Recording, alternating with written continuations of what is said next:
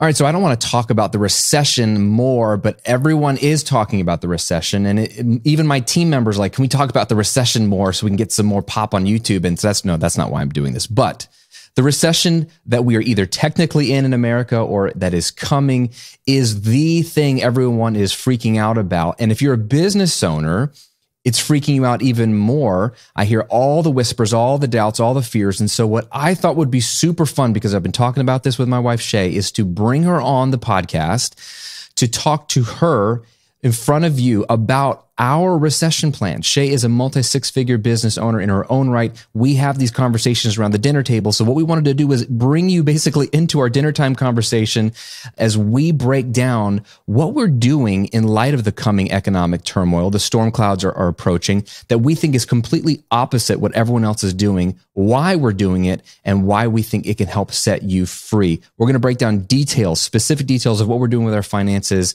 And this will be more fun because it's not just me. I'm bringing on my bride. So I think you'll enjoy this conversation with my wife, Shay. Let's discuss. All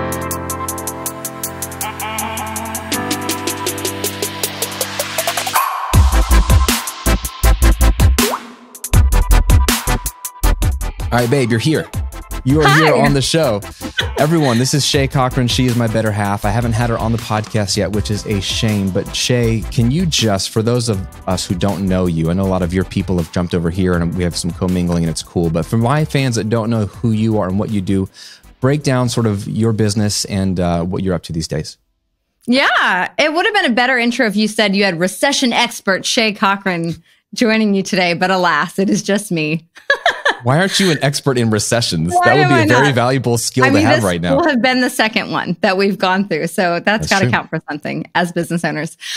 Okay, to your question. Thanks for that sweet intro, babe. Yeah, I've been a photographer for a long time. But what I currently do is I run a stock photo agency that exists to support female entrepreneurs to make sure that their ideas and businesses are seen and heard, that they can show up consistently. And I do that primarily through providing them the images, stock images, and soon to be stock video that just helps them show up online in a polished, consistent, professional, but non-overwhelming way. You know, there's so many different social media platforms. We're not here to talk about that, but it can be very overwhelming for the average small business owner to keep showing up.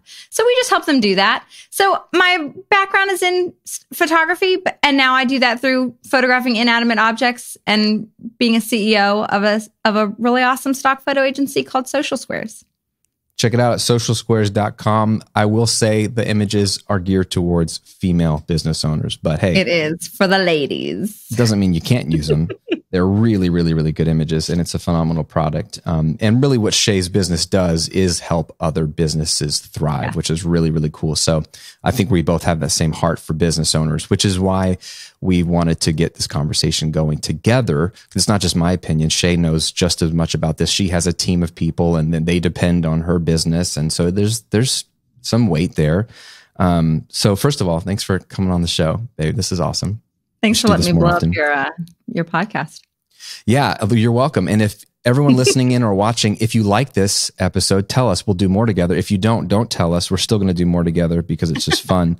So let's talk about the recession. Let's just talk about the reality, because you brought up a good point before we hit record that the moment there was whispers of recession. So if you're in the US, really, if you dork out over this stuff, January of 2022 is when things started to fall apart visibly, because all of last year was a phenomenal year economically, really, really good. All-time high on the stock market, all-time high in the real estate market. Unemployment was super, super low. So last year was phenomenal. And then it's like after the new year, all of a sudden the stock market in particular took a nosedive. The real estate's still been going up. Now it's starting to dip in some places, but the beginning of the year, the first clear cloud was the stock market like dropping a solid 20-25%. Cryptocurrency, maybe that might have dropped sooner, but Bitcoin dropped. So those markets started to drop. That got people spooked because they weren't sure why. And then you started to see if you dork out over this stuff, right, you started to see the Fed increase the interest rates, the rates that they charge to banks, those went up. So then banks have to charge more to us. So that's why mortgage rates went up. And they were doing this because we're starting to see inflation go up.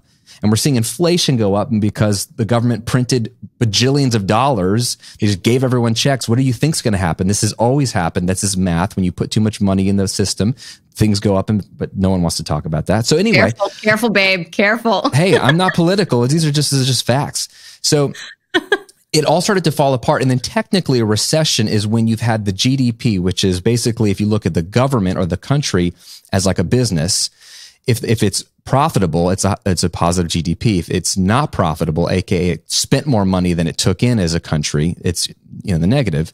That's a negative GDP. If you have that for 2 quarters in a row as a nation, you're in a recession. So technically, July 1, we found out that we were technically, I think, in a recession. None of that really matters, because what matters is what Shay, you were saying, is the hysteria of YouTubers and content creators trying to be the first to talk about the recession. So tell me, like, what's been your experience seeing that content, people freaking out all over, or trying to stop us from freaking out by being the first to talk about it, right? Yeah.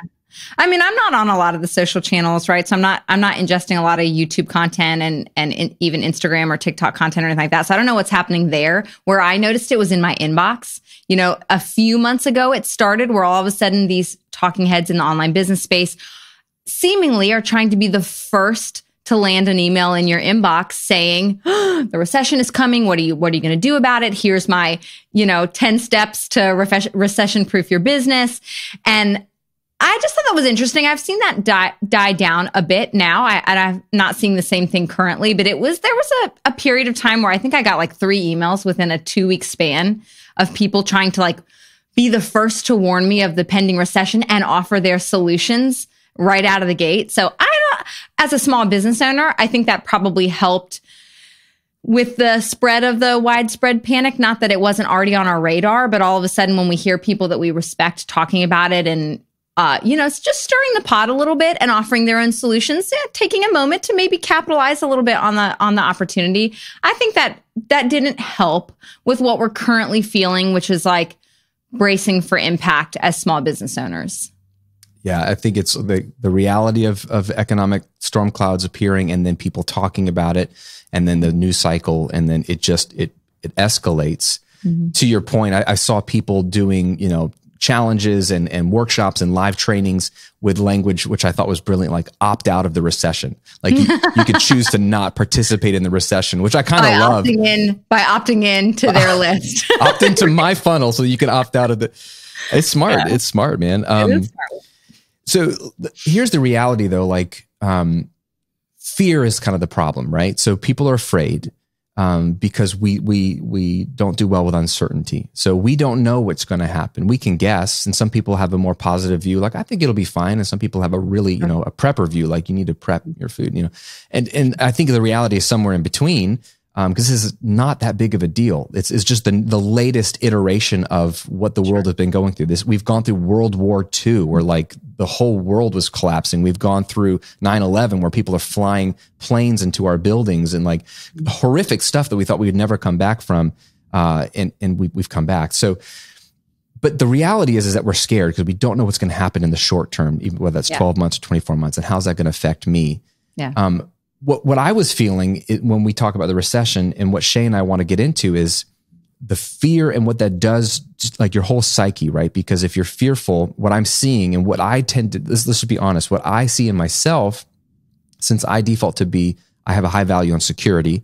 So I default to being a saver. And so my grip gets really tight on like, okay, hold on to my money, hold on, like don't make any risky moves or investments. Yeah. And I'm really tense. I'm like, it's gonna be fine. It's gonna be fine. But then I'm like, why do my muscles hurt so much? Because I'm so tense. I'm exhausted. I'm exhausted for doing nothing. I feel, and I don't know, from your perspective, I feel like that's what a lot of people are doing right now, is they're just hunkering down and they're just not sure what to do next. And they're so afraid of being wiped out financially, of losing, if they're a business owner, losing customers. I've had a lot of talk in my membership right now. Like, I just did a launch and it didn't do as well. Do you think it's the timing of these types of fears? Can you speak to what do you feel about? What we're recovering from too. Like, you also have to attach that to what we've just gone through as business owners over the last 2 years. Yeah. So we're a little gun shy, right? The pandemic had a different effect on everyone's business, some for the better, but a lot presented a lot of challenges. So we're still a little tense. And now we've got this new information, new challenge, new fears, new obstacles. And it's making us very, it's just compounding, I think, how it feels for the average small business owner in the current moment to proceed forward as a business owner with joy, curiosity, possibility. I think that kind of life is being sucked out of the entrepreneurial space by what we've gone through and now, what feels very pending. Yeah, that's a good point. How do I want to put this?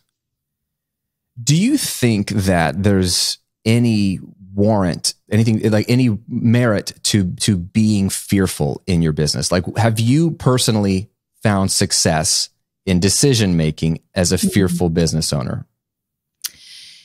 So I'm not going to answer that question the way you probably think I'm going to, because the automatic response would be like, no, we shouldn't make decisions based on fear. But we know that fear can serve us, right? It can either serve us to make changes, or it can paralyze us and keep us from moving forward or cause us to retract. And that's what we don't want. But fear is a wonderful signal that there's something that we should pay attention to. So fear absolutely is an opportunity to assess things. Maybe you've been a little loose-handed in your business spending. Maybe you have created something that isn't very sustainable when the economic situation changes. I mean, fear is present a wonderful opportunity to say, okay, is this as scalable as I want it? Is the product offering still as relevant as it was initially? Is this going to continue to be relevant when people are a little bit tighter with their spending?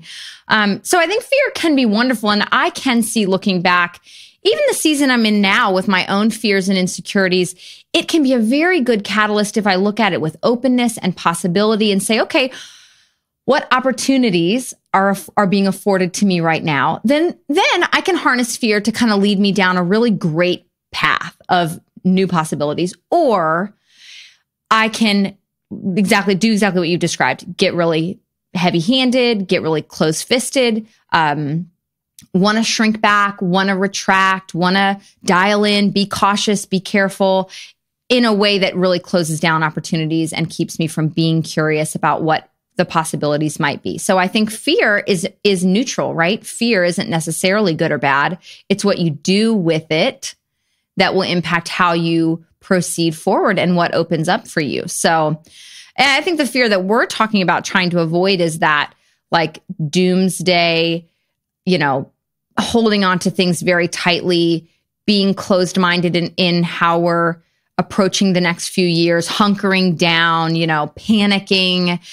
And some of the practical application of that is like panic offers, panic flash sales, panic, pivots in our business that aren't made out of excitement or energy or curiosity, but they're made out of fear in the worst sense of the word.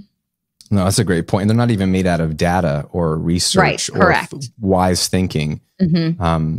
I've always felt like I want to set myself up as much as possible to not be put in a situation where I'm desperate. Because when I'm desperate, I will do dumb things. I have never made a good decision in desperation. So some of those things you can control, right? Like, practically speaking, if you have savings in the bank, that helps you have a little bit of a mental cushion of like, okay, I'm not as desperate. I'm at least a couple months between me and desperate, that's better than nothing. That helps you have a little bit of wisdom. And we've seen that. I mean, that emergency fund has helped us weather more than one storm. Yes. Yeah, absolutely. Well, I want to get into what our plan is, but just by way of segue, I mean, Shay alluded to it. Shay and I walked through this in 2009. Okay, so we walked through the Great Recession. Some of you are too young to know what that felt like, which is crazy to me. That makes me feel old. That old. I know, but you look at the numbers. Some of these people were kids, and they're crushing it right now. But their parents walked through it. For us, we didn't have a lot of at stake. In terms of like, we lost a lot of wealth or lost a house. We were broke as a joke. We were just broke. Yeah, we didn't lose millions of dollars. We had nothing. We just lost a couple jobs. So I'm not trying to minimize it, but it was a painful time even for us. I mean, my story a bit if I've shared it here, that in 2009 is when we moved to Florida, and I lost 2 jobs, and Shay and I had our first child. We bought our first house, and then I lost my second job. And we did have an emergency fund. We had $10,000 that we had saved up. Thank you, Dave Ramsey, for that encouragement. But we blew through that. That was about 3 months of expenses. And then maybe we milked it to 4 months if we tighten up a little bit more. But living off of $2,500 to $3,000 a month, I mean, that was about it. Yeah. And then the money was out. And so that we were on food stamps for 18 months, and you've heard the story. The point is we've walked through this before. In 2009, 2010, when the whole world was saying this, it's over. Like, I remember being freaked out even in 2008 when it was starting to happen. The emails I was seeing, the blog posts I was seeing, and people are like, the system that we are part of, as we know it, will never again be the same. Like, banks won't exist. There won't be any monetary system. Like, it's going to be chaos in the streets. And I was like, oh my gosh, what's going to happen? It was way overblown, for one. But sounds a little bit like what we're hearing now. Ironically. This is absolutely. If you want a fun exercise, just go look up the New York Times or Wall Street Journal headlines during the last major recession. So 2008, 2009, 2000 and 2001, we had the dot-com bubble. The late 80s. So go back and find the headlines. They all are the same. They all grab your wife, grab your kids. Yeah, exactly. And you would think this is a 2022 article. No, this was 1987. Like Black Friday or whenever that was, and the stock market dropped 30%. Like. Anyway, nothing is new, right? Solomon says there's nothing new under the sun. But my point was it was in that season of freak out that we started this business. And Shay was pivoting from regular photography eventually into product photography for brands. And then I was starting a content business. I didn't realize it. It was in that season that we grew something. And we weren't the only ones. If you think about how many businesses were started during that last recession cycle, like the Airbnbs of the world, like a bajillion massive companies were started that year. Because, to your point, people had to get creative. Yeah. And so they shifted. And this is where I want to segue. They shifted from, oh, crap, my business is dying or might die. Because, A, your business may not die. You're probably going to actually be fine. But let's say it could. Yeah. They were like, how else could I add value in the marketplace? How else could I serve? And maybe it means I start another business, or maybe it just means I change my offers a bit, or the positioning of my offers. It's going to be different for all of us. But money is made in a recession because there's still need, and it's just the creative few that last. And so here's the punchline is our recession plan in one word would be generosity. Right? Would you agree? We're just going to give it away. We're just going to give it away. Yeah. Which is ridiculous. But talk us through like where this mindset comes from. Why are we landing here? And then maybe we can share some examples of how we've been doing that. Not perfectly, but trying to. Yeah. Okay. Well, I'll start and you jump in wherever you want. I mean, I think this isn't a new plan, right? This is something that we experimented with, were led into during the first recession, right? It was like, okay, there's not money coming in, but what happens if we continue to give it out? And at the time it was through tithing to our local church.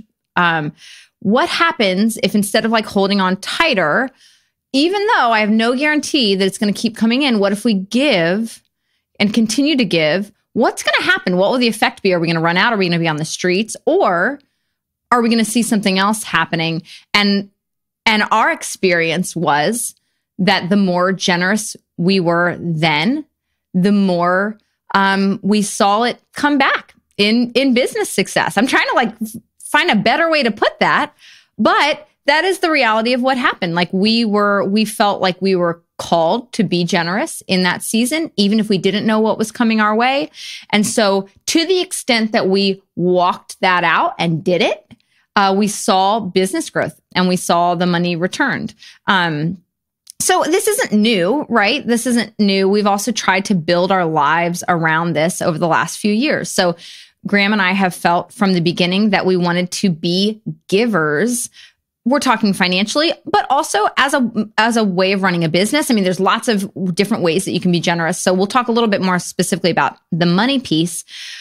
We always wanted to be big givers. And so it started with the 10%. And then over time, every year we try to push it a little bit, 12%, 13%, 14%, 15%, pre-tax, post-tax. I mean, there was years when it was like a number and we wanted to give away $150,000 and not knowing what was going to come in. And so we would set financial goals. So this whole concept of like generosity as our recession plan isn't necessarily a new one. Now, I think, and we'll get into it, like this, we've kind of upped the ante a little bit. But this feels like a specific call on our lives that we have seen.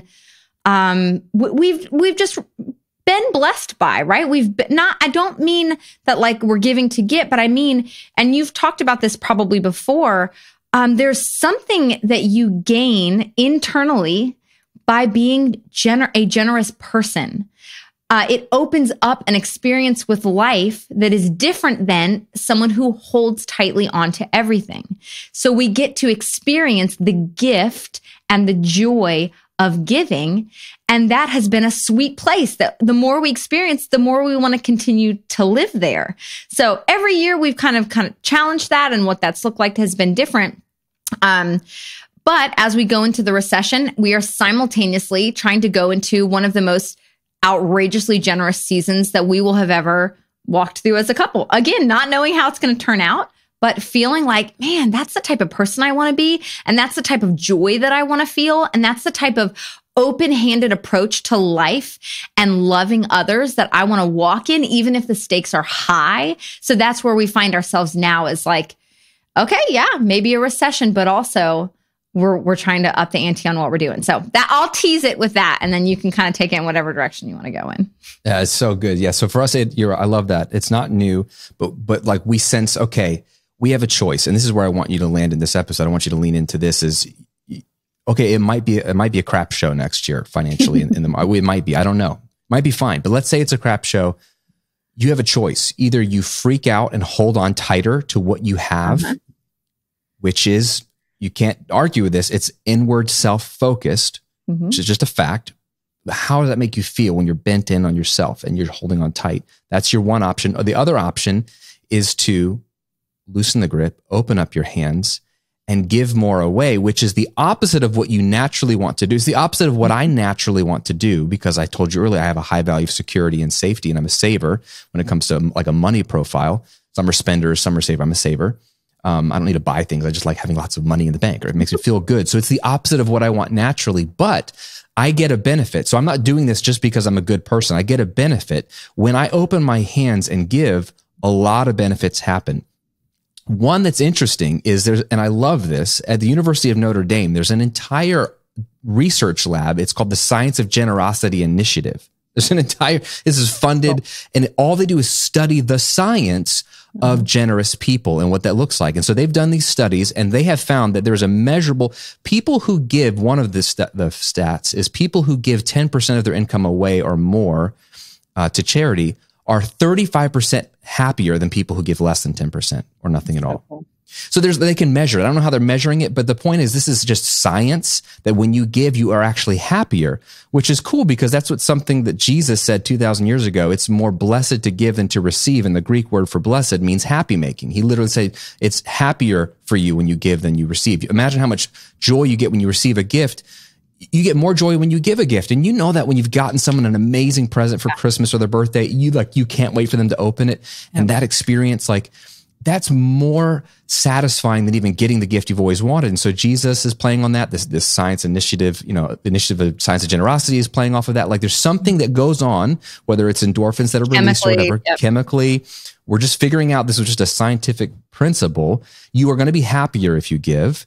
Two, I think it's a shifting of a posture, which is, the more you look at the news, the more you look inward. This happened during COVID, and no condemnation if you were really fearful in COVID or if you lost somebody in COVID, but you know what it's like when the news cycle was just doom, doom, doom.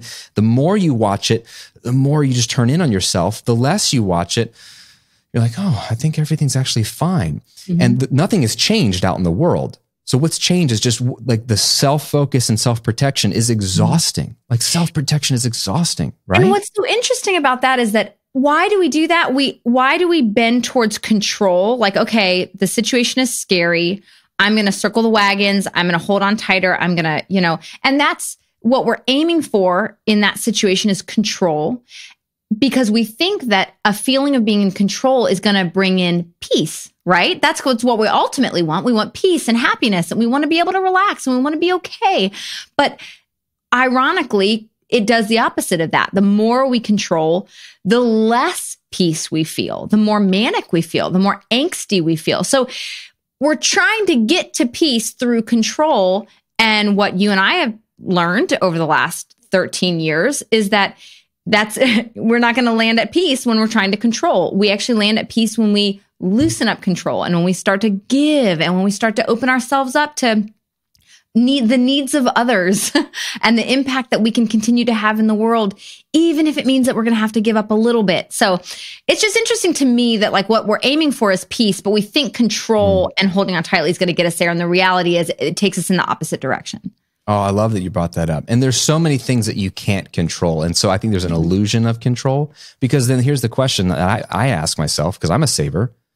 Okay, Graham, how much is enough? How much money can you save up now to feel safe for the next unforeseeable time frame that we might be in the bad economy? Or how can I set up my business enough so that I can be sure without a shadow of a doubt that it won't fail? Like I'm drawing an arbitrary line, like, and coming up with a number that makes me feel good, but that's still arbitrary. What if that's not enough? So that you never know if you're really fully safe from economic collapse. And so to me, that's an exhausting, unending, unwinnable game. Yeah. So why not play a different game? So what we're trying to do is go the opposite direction and realize, you know what? We've always been generous since we were broke. And I'm glad you brought that up, because I talk about generosity a lot, and I get pushback sometimes. Like, yeah, easy for you to say. Sure. You make a lot of money. I'm like, no, you don't know my story, bro. You don't know my story. If you're not a giver when you're broke, you're never going to be a giver. There was a point in time where, correct me if I'm misremembering this, but we only had a guaranteed $500 a month in income, and we were giving away $500 a month. We'd committed to giving away $500 a month. Right, because I was getting a $500 a month. Fun math. Yeah, the math doesn't make sense. I was getting a $500 a month stipend from our church because I was a volunteer worship leader, and my pastor felt bad for me when we lost my job. So he's like, "Can we give Graham something?" So they give me $500. That was the only check we would get. Income. Yeah. Everything else was like, I was starting a business that didn't make money. Shay was like, I'll try to take weddings. So there was no guarantee, but we felt God say, I want you to give $500 a month. And I was like, okay, that's what I make, you know? That would be all of it. That would be 100%. And so guys, point being, like, we know what it feels like to try to step into a life that's marked by generosity when you don't have very much to give. And that's why this conversation isn't just about money. There's there are a lot of different ways you can show up as a generous giving person. But, we're talking about the finances right now. Yeah. So we'll share, here's what we're doing. And then I want to walk through some things for you to think about that you can do to make this your recession plan, or at least part of your recession plan. So practically speaking, one of my goals, one of my dreams for, I don't know how many years, babe, I don't know if you remember when I started talking about this, but was to give away 50% of our income. Mm-hmm. To me, like that would be incredible. Like if everything that came in, half went out and then we kept half, and you got to pay taxes and all that kind of fun stuff. But 50% was just a number that got stuck in my head. Yeah. I love the story of Zacchaeus in the Bible. He's a tax collector, and back in those days, they were basically thieves.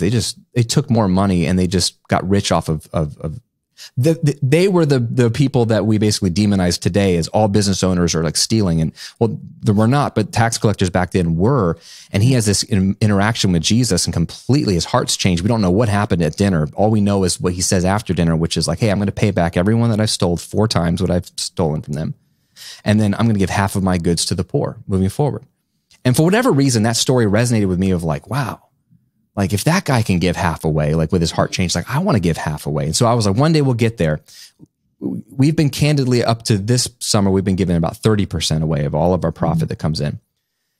And this summer we were in Puerto Rico, and we had some crazy stuff happen. We don't have time to get into right now, but we felt it very clear. I was like, I feel like I would like to get to 50%, but this feels like the worst time to do it. And I thought I was going to slowly, maybe by age 50, like I had this idea, like I know one buddy that gives 50 at 50. I mean, it sounds great. 50. Yeah. One guy I know gives a percentage. He gives his age is what so if you're 39, you're giving 39%. If you're 40, I was like, oh, sure. What I'll happens get when up he there. makes it to 80? Oh man, I don't know. I hope you die, I guess. Like you're out of money. But all of a sudden we just felt like, no, go now. Why wait? Yeah. What if you just gave more now? People, and here's the thing, people are going to need it. And that's the other thing I felt is like, if the recession's coming, people are going to need help. If we all shrink into ourselves when the recession hits, think about all those who don't have the superpower you and I have, which is to create wealth as a business owner. The real hurt is going to happen in the third world. It's going to happen even in our country with just when nobody cares about the homeless. Nobody cares about orphans. Nobody cares about the foster system. Nobody cares. Like, we're all going to shrink into ourselves. And I'm not making any judgment call, but I was like, oh my gosh, like this is when we need to unlock the resources the most because of the storm clouds coming. So on a practical level, that's been the biggest shift is like, okay, 50%. So like my saving goals they plummeted because I'm not making any more money right now. Maybe I will, but the giving went way, way up. Yeah. And I'm going to be real with you. Like I know in my heart, this is what I want to do. And I can feel really great about it for like 3 days. And then one day comes, I'm like, what am I doing?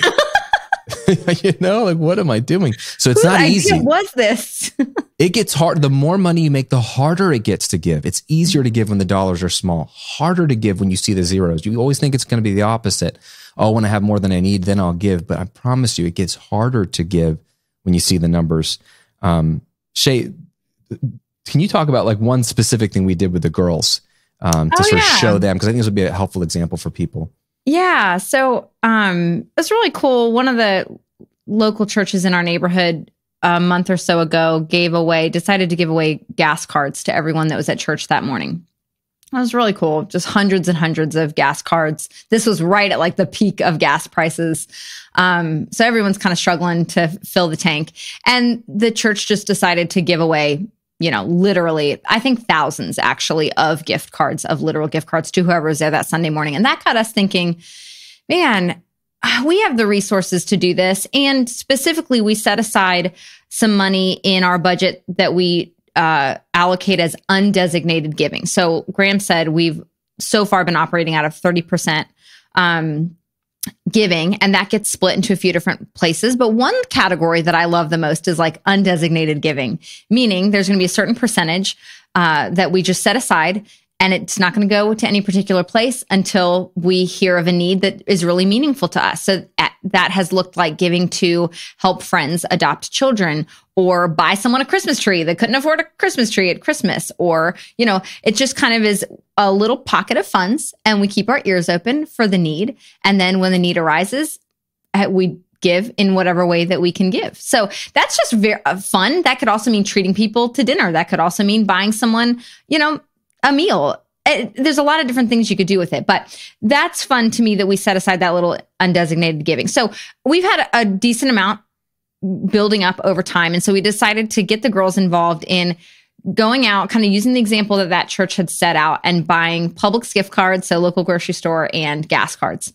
And we got about 20 of each, and had the girls write a little note and tie a little ribbon. And then we drove through the neighborhood and asked the girls to like just kind of prayerfully decide where to give these. So we just literally all of us got in the car with all these little gift cards with a little note, anonymous note, in our neighborhood, because we really want to make an impact where we are. And we just drove through the neighborhood, and the girls would like pick a house, and someone would run up and put it in the mailbox and, walk away. And we'll never get to see what their reaction was, who got it, what did they do with it, how did they feel? We'll never know the answers to those questions, but we know that we were able to make a small difference in the lives of, 20 different families in our neighborhood. And it felt so good and was so fun. And it was so great to get the kids in on that. And it doesn't have to be that big. I did a similar thing with my team. So this is even before Puerto Rico, before we decided that we were going to give 50%. Me and my team have been talking about, like, what is it going to look like? Who's going to succeed in the recession? Okay, what small businesses are going to succeed in the recession? And one of the conversations that we had was, it's going to be the businesses that are the most generous, that show up the most for people, that provide the most customer service, that provide the most value, that, all the small businesses that are just kind of siphoning dollars out of people, or, kind of clickbaity businesses that aren't delivering on a lot of value, they're not going to survive the recession. That's what's great about a recession, is that it's really going to kind of filter out the businesses that are not providing a legitimate amount of value.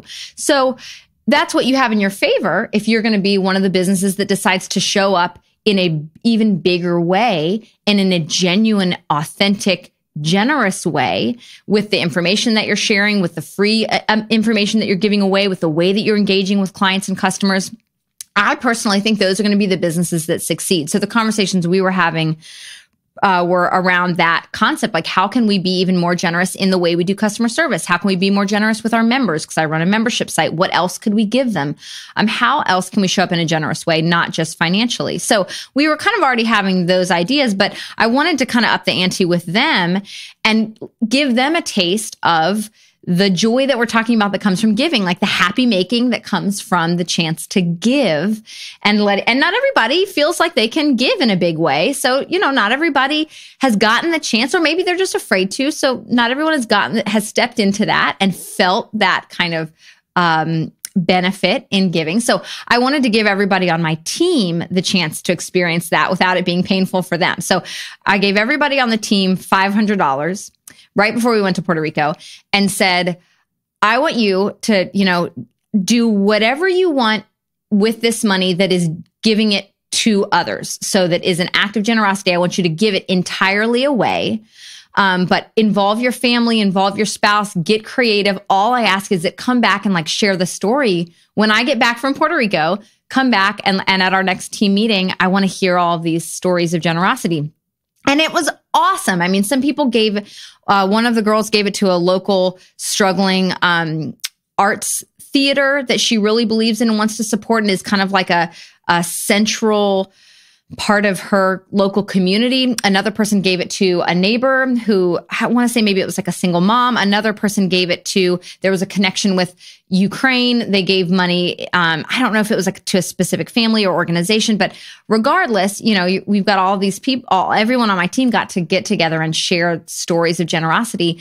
And it was enormously rewarding for them and enormously fun. And that was the point, right? Was to give them a taste of what we're talking about, just like a little taste of how fulfilling and joyful giving can be. So at this point, I've totally lost track of your question, but that's kind of, what that has looked like for us specifically, both the 50% and then thinking about generosity as a business owner, because I don't want you, there are lots of ways to apply what we're talking about. It doesn't mean that you have to give 50% of your money away, but punchline is, I think the generous businesses are going to win. Yep. Generosity always wins. No, it's so great. And the reason why, and I'm glad you touched on that because I wanted to get there, is this will be a massive cleansing. Yeah, there's going to be a lot of, they say even a turkey can fly in a tornado. There's been a lot of people who've been looking great, but when the market settles down, all the businesses that are built on a house of cards will fail. And it's going to be a reset for those businesses. But if you as a business owner have a heart of generosity, and then you display it through, like Shay was saying, your customer service, you over delivering, you giving more value than you take in payment, which should be very basic, I think, business principles, you're going to stand. And here's why, because on a practical level, generosity is attractive. Right? Generosity is magnetic. I always try to think you listening in and watching this, think of the most generous person that you know in real life. This could be the person that always buys your meal when you go out, or the person who, anytime you need something, they're always somehow magically available to come over to your house and help you. They're generous with their time. Think of that person in your mind. It could be a family member or friend, someone that is like the most generous person you know. And then what are the feelings you have towards that person? You're like, man, she is awesome. Or he's all I want my kids to be like him, or my kids, you're attracted to that person in a non-sexual way, just in that's crushing it as a human, because they're generous. It smells different. It tastes different. And you have an opportunity in your business. in or out of a recession to be magnetic if you are just generous. And so you get to be creative as a business and then as your personal finances in what generosity looks like in your home and in your business. We're not telling you to, please don't just give 50% away unless you feel very compelled to do that. But the point is the generous people prosper and generous businesses prosper. You know, a type of generosity that I want to touch on that I love because it's free, and you model this very well, is generosity verbally. It costs you nothing to encourage other people in your industry. It costs you nothing to be more generous verbally with your team, building them up, calling out their strengths, thanking them more profusely. That costs you nothing to pause a beat at the mailbox when you see your neighbor and say, like, hey, your yard's looking really great. Or how's work going? Like, I've been thinking about you. It costs you nothing to give verbally. And so even if you don't feel like you know, I hope everyone knows someone that's really generous with their finances or with their time. But I bet if nothing else, you know someone who's generous verbally, who says, I love you, who says, you look great today, who says, you're doing such a great job with XYZ, who says, you know, you're just so fun to be around. It is amazing to me how rigid and selfish we are about verbal generosity. Like we're so insecure. We don't like to build other people up and be generous with our words. So I just love that that's like, oh, you probably know someone like that as Graham's kind of like walking you through this visualization, that comes to mind, that you love to be around those people, right? Because they're not going through life like they have everything to lose, right? They're going through life secure, confident. I can build you up because I feel secure in who I am. I can complement what you're doing because it doesn't say anything about what I'm doing. I can support you in this shared industry that we work in without me needing to be fearful that it's going to take away from my clients and my revenue. So, just an encouragement, like, man, words are free. If you can do nothing else, can you increase your generosity verbally, the way you're showing up in relationships, both professionally and personally? And you're going to see an enormous impact, even if that's the only area that you can be generous in. Oh man, mic drop. I love that. Babe, you're so wise and you're so beautiful. I'm trying to practice it right now. Good job. That was good execution. Guys, let me just leave you with this paradox. It's a 3,000-year-old paradox. And then I want to give you a resource to put in your hand and then we'll wrap up.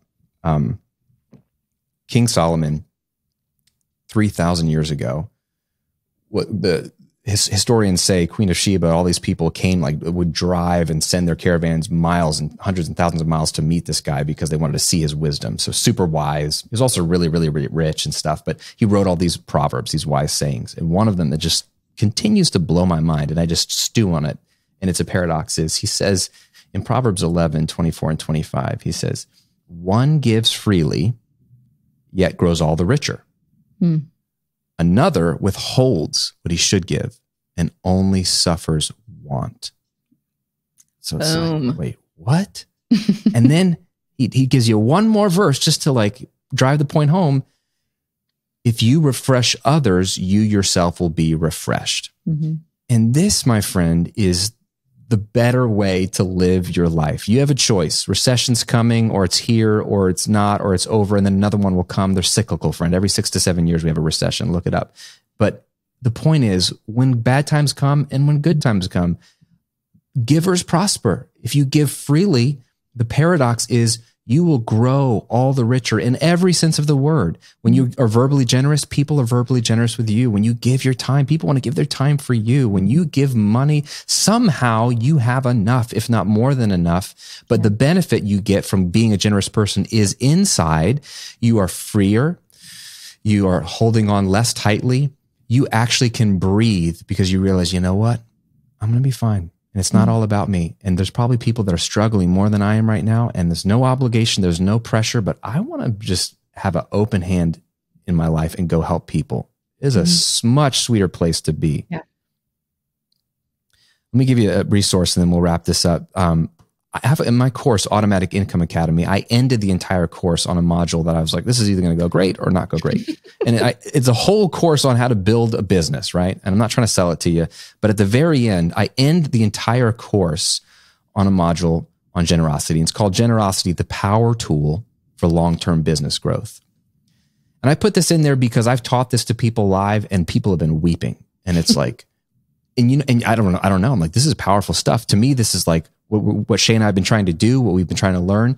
But I think it sets people free and it gets them thinking about how could I be more generous in my business?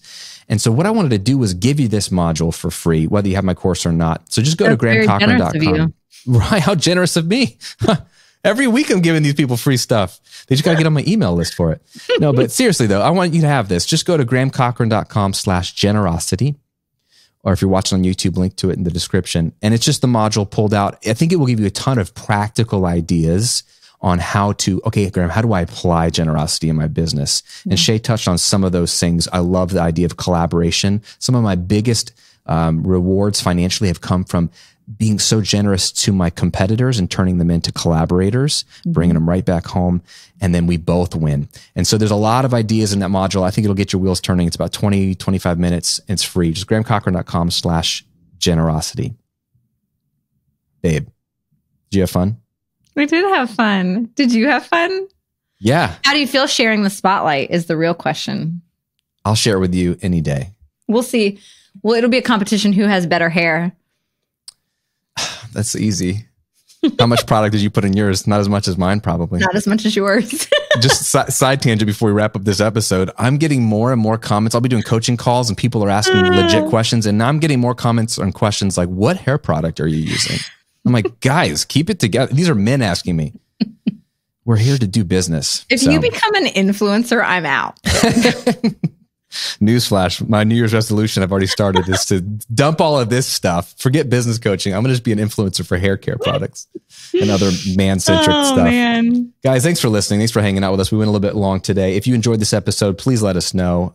If you're listening, email us in or give us a review on Apple Podcasts or Spotify. If you're watching on YouTube, just let us know in a comment because then we can actually interact with you.